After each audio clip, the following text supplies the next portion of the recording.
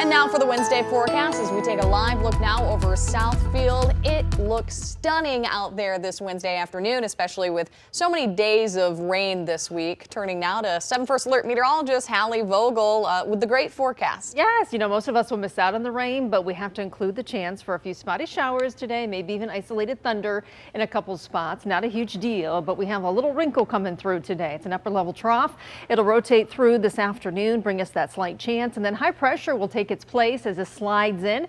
It'll cool things off tonight. It'll be a drier air mass in place, lower humidity. That's how we're going to end the week. And then temperatures climb a bit as we head into the upcoming weekend. So this morning we started off warm, 70 our low, 65 is an average low, 84 an average high, and 102 degrees back in 2012 was our record high with a record low of 46 back in 1978.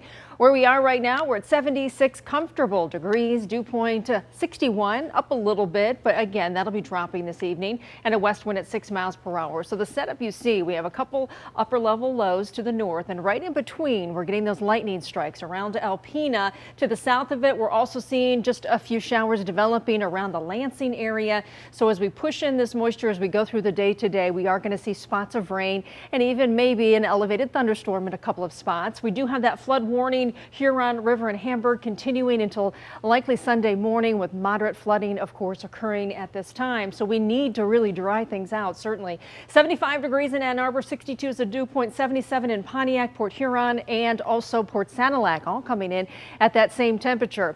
We look at the humidity lowering, the dew points dropping back to our north and west behind this system, and the air mass we will tap into as we head into tonight. So by the time we get to 6, 7 o'clock, it's going to feel a lot better overnight. It's one of those nights you probably want to open the windows, get some fresh air in here.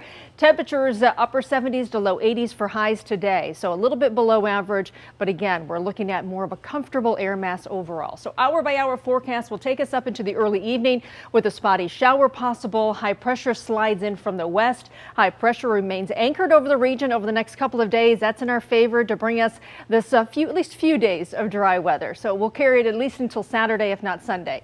Temperatures today, coolest near the water in the mid 70s, upper 70s from Howell to Lapeer, 81 in Detroit. And then tonight, it is going to be a cooler, comfortable night with a clearing sky.